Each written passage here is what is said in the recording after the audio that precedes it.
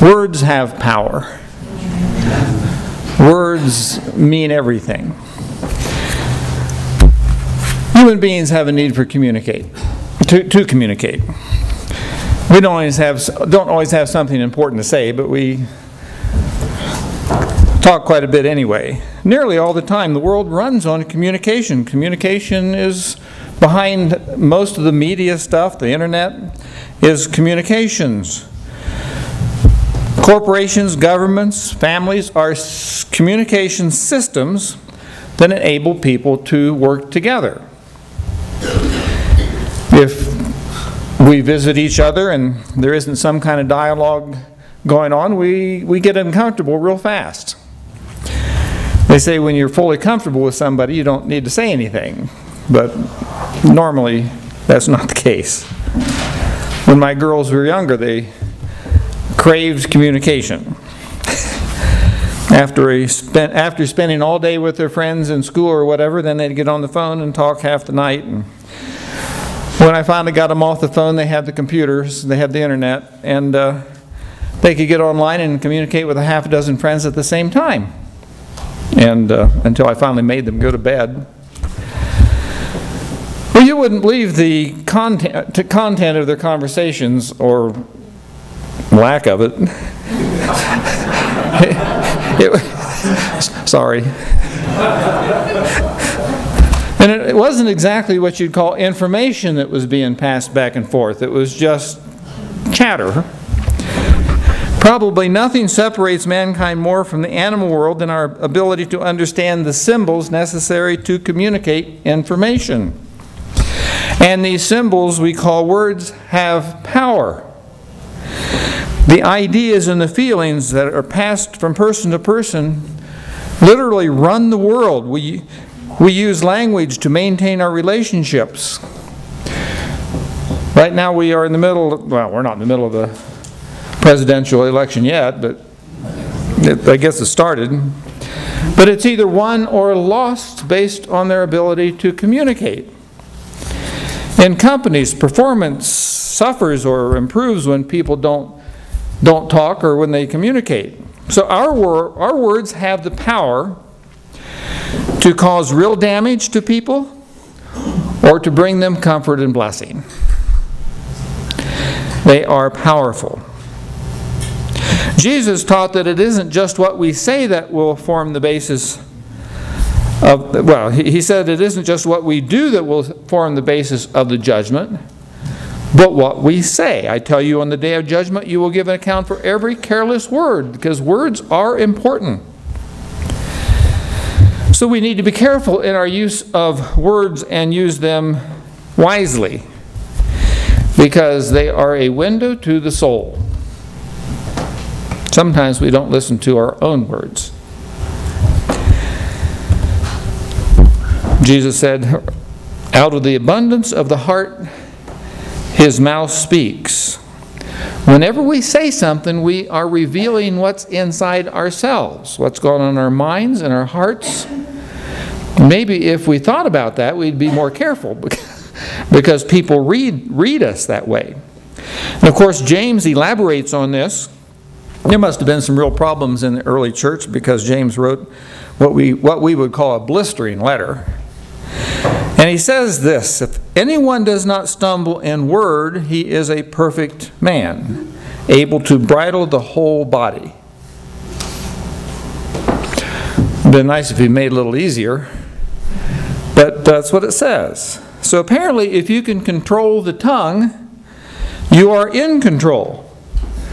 And he says the tongue is often out of control. And I don't know anybody who spoke more strongly about our ability to misuse words than James. And he says, the tongue is like a fire, a world of iniquity. The tongue is so set among our members that it defiles the whole body. But he says no one can tame the tongue. It is an unruly evil full of deadly poison. Well, that's what words can do. These sounds that we make are not just vibrations in the air. They are the reality that makes the universe function. God's words are symbols of His power. You know the verses, by the word of the Lord the heavens were made, and by the breath of His mouth all their host. For He spoke, and it was done. He commanded, and it stood fast. There is power in God's word. Their power in words, they reveal what's inside, but they are the substance that actually shapes the world. And the point James makes is that a person cannot come to church and bless God and then go home and curse his fellow man, because out of the same mouth, blessings and curses can't come at the same time. You cannot love God and hate your neighbor is what the basis is. So we need to listen to our own words and be careful in their use. We really don't have to worry about the words too much if we pay attention to what's in the heart, because that's what's going to come out one way or another. We express ourselves in body language and everything else, and people can read us eventually, no matter how we choose words to cover it up. And if our hearts are in tune with God's grace, it will find expression. Now, most of our words don't do much of anything. They kind of flow out of us like breath, and we chatter about our likes and dislikes, about the weather, the sports, politics. And most of it's harmless. It fills the time. But sometimes we say things that are incredibly important. Words that can influence a person for eternity. An encouraging word at the right time. Words that express faith and confidence in each other may be all a person needs to hang in there, to go on. Proverbs 25:11 says, a word fitly spoken is like apples of gold and pictures of silver. Read an article about a young woman from Japan named Atsuko Seiki or something. And all her life she lived in Japan, and she knew about the United States and thought it was going to be wonderful, and she wanted to come here and go to school. And finally she arranged to go to California and enroll in a university. When she got there, she found it wasn't quite up to her dreams. And she said she found out the people were struggling with the same issues that they did in Japan. They were often tense, and besides that, she was kind of lonely. She didn't feel like she fit in. Like, she was a different culture. It was a different place. She said one of her hardest classes was physical education. She felt that the other students were far better than she, and one afternoon the teacher instructed her to serve a volleyball to her teammates. And that seems like such a simple thing, but she was terrified of that. She feared humiliation. And I guess that in Japan, that is everything. Anyway, a young man sensed her fear, walked up to her. She said, he walked up to me and whispered, "Come on, you can do this." Atsuko. Simple thing to say. But she says, "You will never understand how those words of encouragement made me feel." Just these 4 words. You can do it. Apparently had an incredible impact on her. She says she felt like crying for happiness. You think it's just that easy. 6 years later, she still thinks of them when things aren't going well. There's nothing profound in these words. The young man probably didn't have any idea of the impact they had, but it was at the right time. It was the motive behind it. Here was one person who expressed belief and confidence in her. He essentially told her that he wasn't waiting for her to mess up so he could make fun of her. He was supporting her, and it worked wonders. Well, you could think what else he could have said. What's the matter with you? What are you afraid of? Grow up. He could have destroyed her on the spot. We do it all the time. But he apparently sensed her apprehension, may have known that in her culture, humiliation is the most dreaded thing you can face. You know, in Japan they commit hara-kiri rather than face humiliation. On occasion they still do. So words can be uplifting, words can be cruel. And how many times would you just like to take them back? How many times do we wish we'd kept our mouth shut? But you know, once they're out, it's done. Jesus pointed to the reality behind our words. He said, make a tree good and its fruit will be good. Make a tree bad and its fruit will be bad, for the tree is recognized by its fruit. So it might be good for us to pay attention once in a while to our own words. Think about what people are hearing. What are we actually saying to people? I think sometimes we don't know what we're really saying. What do they reveal about what's inside ourselves? Words create, words destroy. It's a part of a godlike power God gave to the human race. The ability to communicate these symbols is a part of the image of God in man. Man made in God's image was given the ability to use words, and we need to learn to use them responsibly. The right word spoken at the right time can bring light to the eyes, according to the Bible. They can make a person's face beam, or they can tear him down. The wrong words can provoke evil and despair. I talked to a man a few years ago, as a church member, who, not here, another church, but it could happen here. And he complained to me, he said, my wife, whenever we're in public, my wife makes me look foolish. When she has opportunity, she says she makes me look stupid. And I already knew that because I'd seen her do it. And so now he doesn't want to go to church, and he doesn't want to go to church functions or any social functions. She wonders why he's so antisocial. And when he tries to tell her, she scoffs and said she's only doing it in fun. You know how much damage is done by doing things in fun? I know I've been guilty of it on occasion. You know, she thought it was funny, but it was kind of expensive humor. And if she had examined her heart, she would have known that it wasn't motivated just by humor. And it might have been funny, but you know how we use humor sometimes even to punish.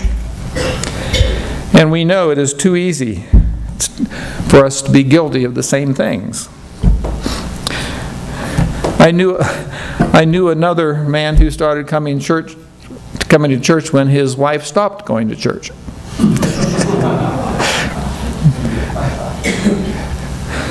I'd tell you more about him, but he was kind of a well-known character in Adventism, and I can't describe the story because you would all probably know him.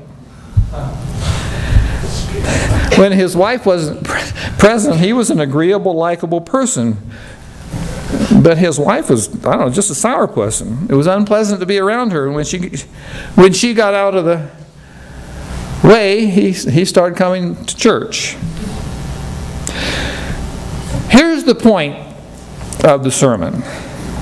Ephesians 4:29. Do not let any unwholesome talk come out of your mouths, but only what is helpful for building up others according to their needs, that it might benefit those who listen. If we could all do that all the time, what would happen? What if our words were to build people up? There would be a whole lot better. Our marriages would be a whole lot better, I can promise you that. Far more marriages would be succeed, and homes would be a happier place. Church would too. Our words are like weapons. They are formed to accomplish what our hearts desire. And if we would study our own words, we would know what was in our own hearts. Now, Ephesians 4 doesn't stop with that one verse I read. The next verse says, "And do not grieve the Holy Spirit of God, with whom you were sealed for the day of redemption. Get rid of all bitterness, rage, anger, brawling, slander, along with every form of malice." This is powerful stuff. These are words, does all this. These kinds of words are opposed to the Spirit of God. It says it grieves Him away. So how can we always say the right things? How can we avoid missed opportunities to be a positive force that can really make a positive difference in a person's lives? Well, the answer is very simple. We have to care about each other. Sabbath school, we learned that we have to look at other people as better than ourselves. We have to think about what the other person sees, how they feel. We have to care enough about them to pay attention. You don't have to worry too much about what you say as what you think and feel. You know, we're told that feelings can't be controlled, and that might be true. We may not be able to turn feelings on and off at will, but we can control a number of things that affect how we feel. And some of them are just basic, simple Christian living. The Bible speaks of keeping the heart. Keep the heart with all diligence, for out of it spring the issues of life. Put away from you a deceitful mouth, and put perverse lips far from you. So the Bible puts these two things together, the heart and the mouth. They seem to be connected. So what do? You keep the heart, and the mouth will follow. So be aware of what's in there.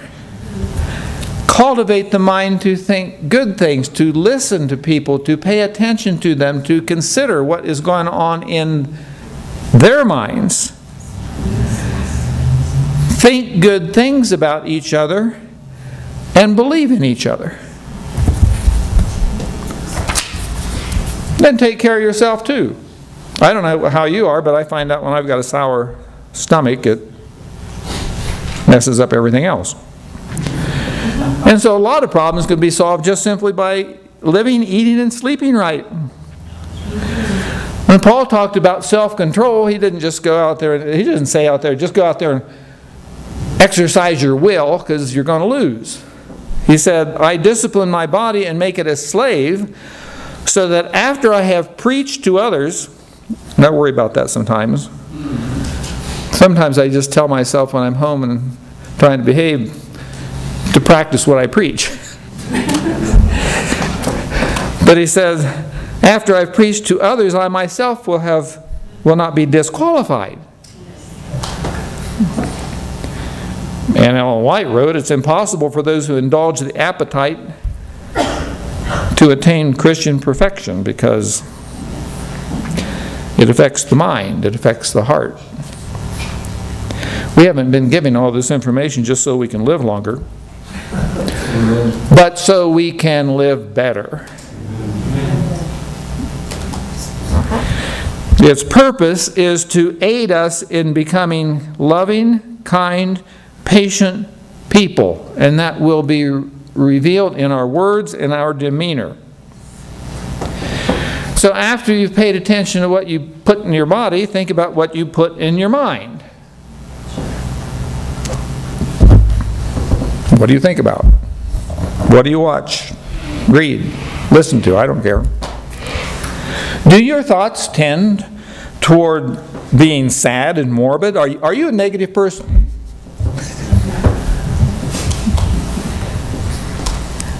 Would you describe yourself as harsh and critical? Well, if you want to know the answer to these things, just listen to your own words. You know, people use religion to express what is in their own heart by focusing on a few minor things, and Jesus said, and missing the important things of justice and mercy. And they missed the whole entire purpose of the Christian faith. The Bible says, out of the abundance of the heart, his mouth speaks.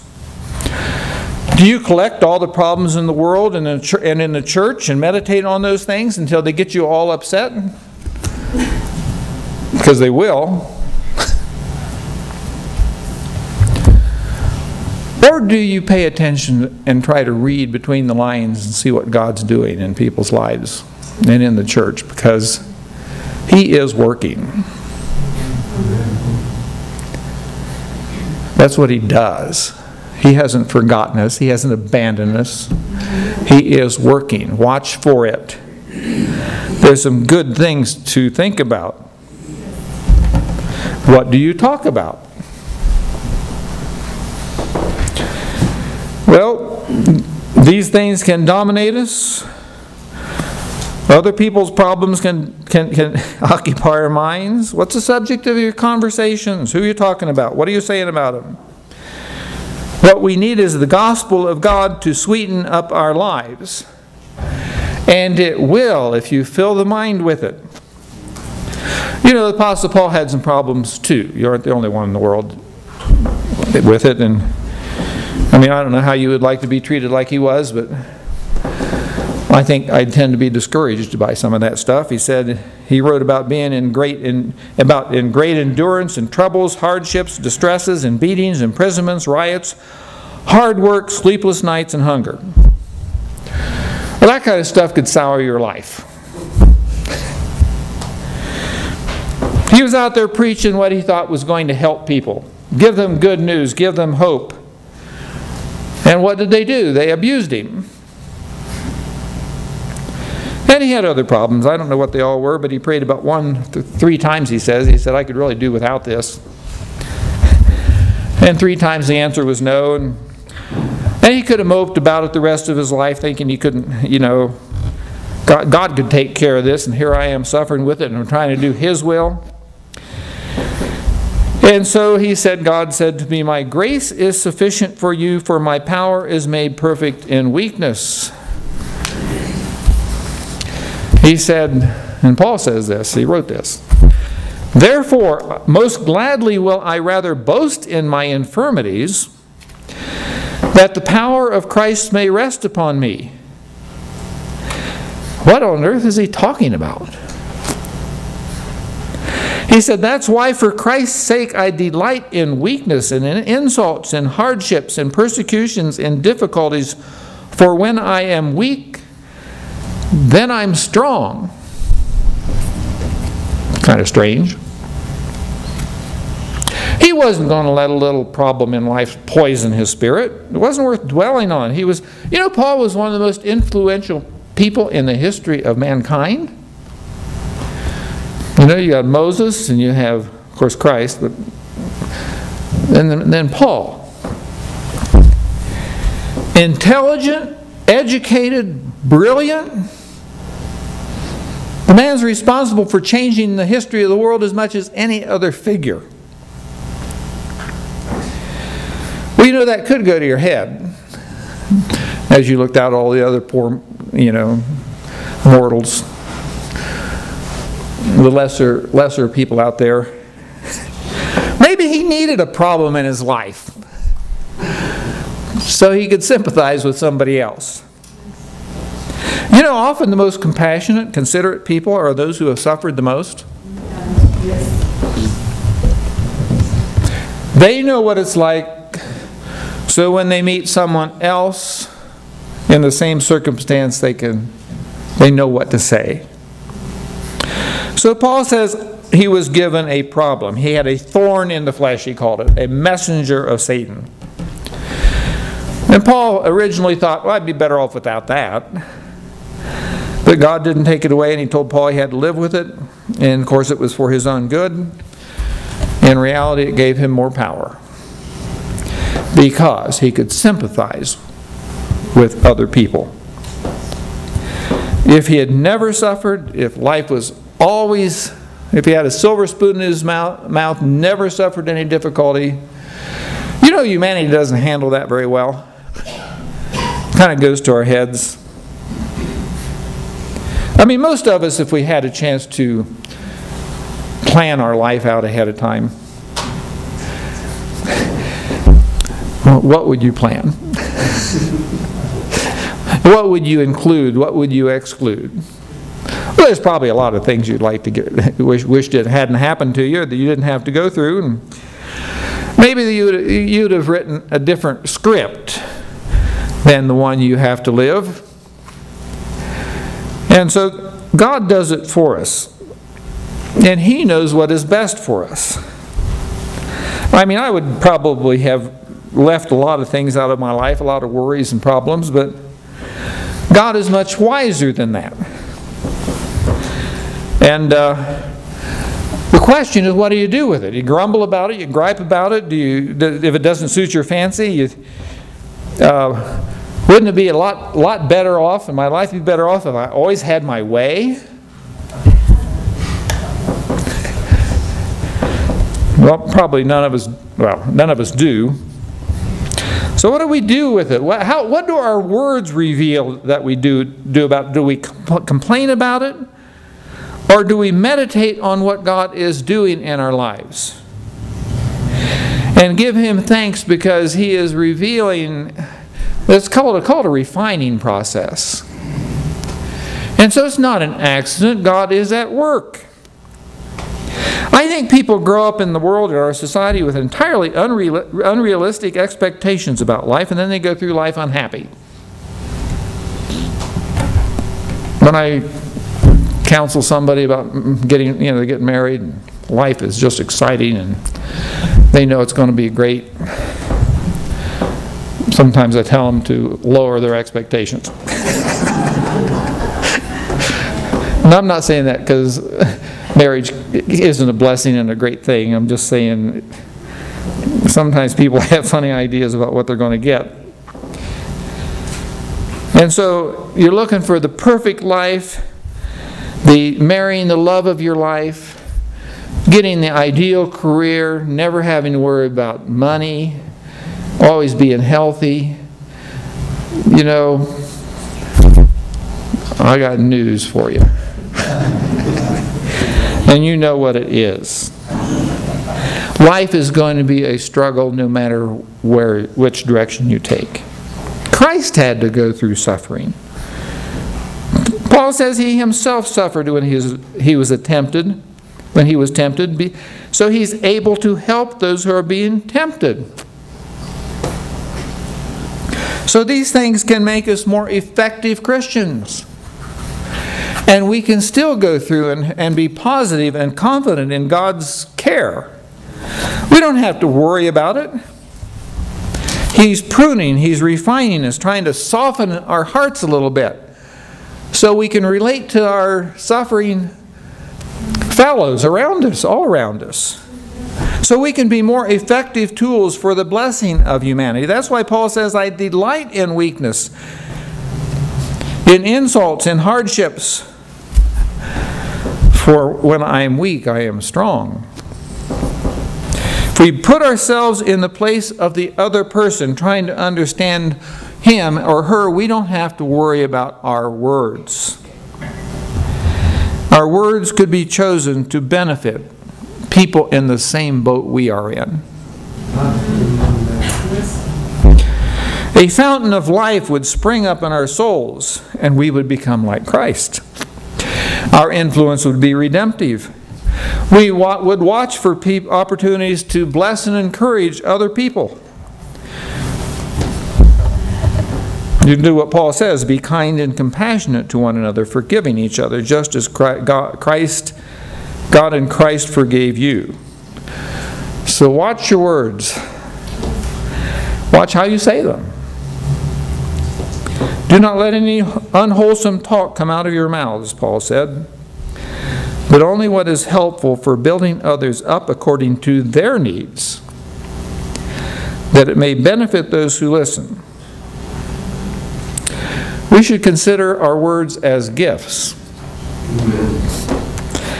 In fact, they are the most important gifts you can send. They mean far more than any material gift you can give. They can literally give faith, courage, hope, and quite possibly make the difference in helping a person who's about ready to give up.